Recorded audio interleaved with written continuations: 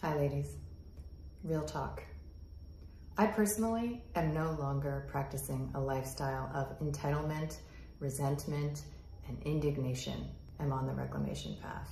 And I recognized a couple of years ago that when I insist that my needs be met, that what I value be prioritized, and that I otherwise experience safety from a source that has never offered me those conditions, I am trying to buy eggs from the hardware store, and I am giving it up. I am giving my power away.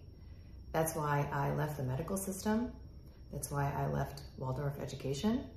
And that's why I left my marriage. When we are in trauma patterns and associated victim consciousness, we can vacillate between compliance and obedience and caretaking and the subtle and secret and wishful expectation that we will get our needs met if we are a good girl.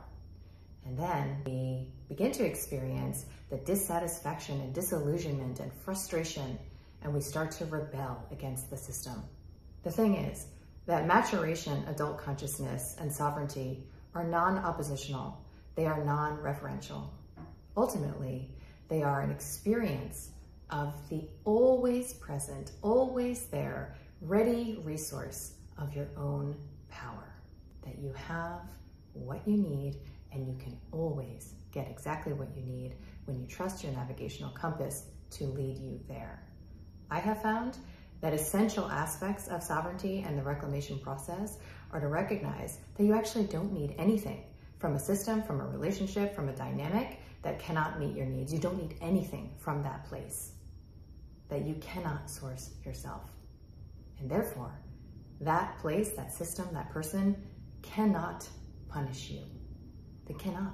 That's why you can recognize trauma-based mind control and associated psyops, because they will divide into two illusionary camps, debating and quarreling and ultimately begging for the bad daddy or mommy to come in and fix the problem in exactly the way they were hoping you would. And the distraction is from the truth, from the reality that you don't need any hierarchical power to experience your own body. That's why you'll note that there's never really a focus on what health is. There's never really a focus on what it is to be a fertile embodied woman. There's only a focus on how will you manage the horrible, scary thing that is inevitably going to happen, and how will we protect the vulnerable.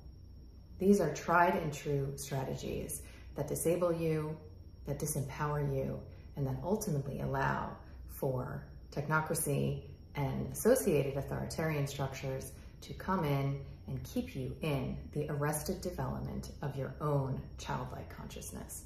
I sometimes use the analogy of a 44-year-old woman who's living in her parents' basement.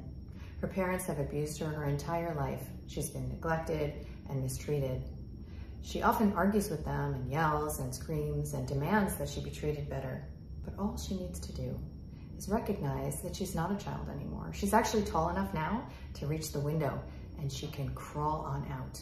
But what might keep her there is the fear of uncertainty and the enculturation around her own helplessness. She might say, well, I don't know how to work. I don't know how to speak normally. I don't know how to be in the world on my own. But that risk and the associated sense that she might lose all that's familiar, that she might lose what is available, that she might lose the way that her needs are being met in that power struggle dynamic, that is the sacrifice that is demanded at the initiatory gate of her own adultification, of her own sovereign reclamation.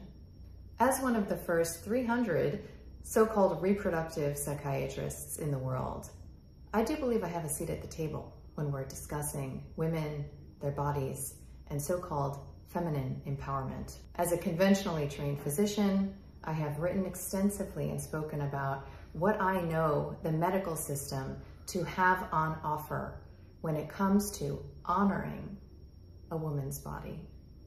I've written about birth control, I've written about birth, I've written about psychotropic medications, and the truth is that for very, very good reasons related to our collective trauma, our individual traumas, we collude with these systems to repattern very familiar dynamics of our own abuse and bodily violation. But that collusion ends when you no longer consent to give your power to a system that does not know what a woman's body is, that does not know the sacred responsibility that we have to find deep meaning in every decision that we make with this body, and to collect ourselves in the presence of other women who can hold us in that process. The system also doesn't know that we can source anything that we need when we come together with like values and like minds, and that's the big reveal. We don't need them. And that's when we have the opportunity to recognize that we may be in a kink dynamic with the bad daddy. I certainly know that I was for many, many years of railing against these horrific parents of bad daddy government and bad mommy medicine, and demanding that they see and understand my values and they correct themselves and meet my needs in the right way, not only mine, but everyone's, until I recognized that I was getting something out of that dynamic. And finally I said, you know what? I'm out. And I'm going to find, build, and create that which feels good, that which resonates with me. And I found that it was already there waiting for me. And I know that that will always be the case, no matter what it is that I imagine I need from a system that doesn't recognize me as a woman. So if you're enjoying pleading with the prison guards or the rapists for proper treatment, even subconsciously, be my guest. But me and the women who share the values that I uphold, we recognize that we don't need to ask for anything that they don't want to give us, because we can source it on our own.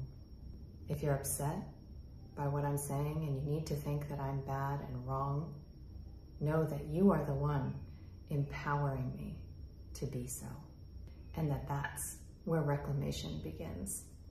When you recognize that fighting with reality, fighting with what's in front of you, and insisting that anyone be different than they actually are, is the most draining act of disempowerment and self-betrayal. It's when you recognize that you learn what it is that you want, how you can ask for it, and where you can source it. That is women's liberation.